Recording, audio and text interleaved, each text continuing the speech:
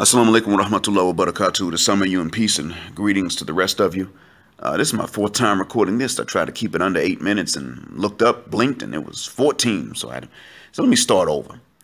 In the last clip, I said I'm going to answer two questions, and I'm going to answer them with the same answer. And sisters, this message is very important to you, and I'm going to tell you now before you click off. No, my message is not hateful. It is not mean. I don't hate you anyway. This is actually something designed to, I wouldn't say empower you because you're already empowered, but something designed to point out to you how much power you have in these two cases. And these questions were not raised by me. They were first asked by other YouTubers, much, much more famous and with many more subscribers than me. They're in a completely different league. I just saw the titles. I didn't have a chance to look at the videos, but the answers jumped out at me in both cases, and they were the same answer. The first question, let me get right to it.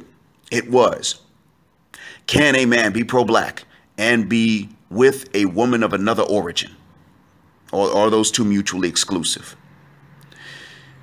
Now, the second question was, do the competent men of the community deserve the most attractive women? And the answer to both of them, drum roll please, it's up to the women. Black women, you choose. Now, this raises another question. How do we make this choice? It's simple, but it's complicated. It is logically simple, but it is emotionally difficult for many women to do. You do not just say what it is, what your answer is going to be. You must say and show, and they must be consistent. You must say how important competence is over other things that might be real but difficult to define, like swag and sex appeal and dick currency. You must also show how important it is and how much more important competence is. Or you must say and you must show how less important competence is over these other traits. Whichever one you say, you must also show.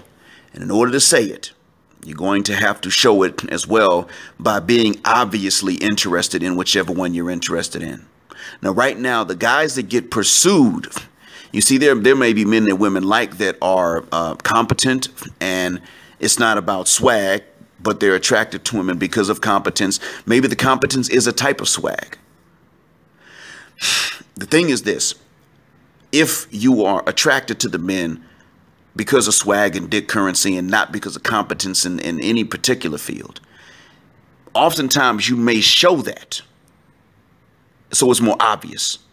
If you show it, it's more obvious, then yes, those guys are the ones who deserve you more. If competence is more important, oftentimes those guys have not been shown by the women that prefer this, that it's more important. So then they're unaware. They don't know. But if it is more important to you, show it. Don't just say it, but also show it. The same way that other women have pursued guys simply because they already have enough other women, you may have to pursue these guys, even though you don't know of other women pursuing them, if you're genuinely interested. All I'm saying, ladies, is that you must say and show what it is that you're into. Because I can tell you now, an adult man, a mature man, is not going to diss you because you showed interest, even if somebody else is his type or he's with someone else. He's not going to hate you for it. He's not even going to disrespect you. He's not going to tell his guy, man, I ain't into her. No, he's not going to do that. He may say privately, she's not my type, but she went after what she wants. God bless her. That's what they would say, because this is the age of the independent woman. And so we would actually believe that such a woman is independent.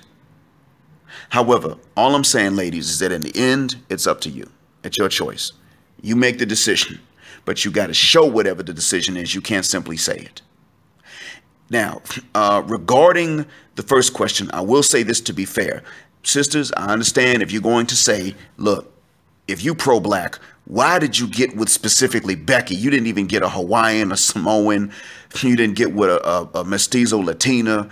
You went and got with Becky. What's that about? You got every right to question that. However, Black men also have a right to question when you swirl with specifically a Caucasian man. And oftentimes when sisters swirl, it's not with another man of color, it's with a Caucasian man. So the validity of the question still remains, but it goes both ways. And I'm saying this because I spied on white folks and I know they're dangerous. When they don't mean to be dangerous, they can still be dangerous unintentionally. And the ones who mean well still can't protect you from the ones who are out to harm you. And they'll get killed if they really, really get in the way. Because that's what white supremacists are about. The ones that know they're white supremacists have it in their minds. They're going to kill some of their own who would protect you and me. So understand that the good white folks, you ain't doing nothing but putting them in danger anyway. Not that you mean to do it, but that's just how cookie crumbles. I just wanted you to understand that. But if you're talking about other origins, other non-white origins, you got the right to question, well, what the community is that she comes from and what their relationship is to us. I get it.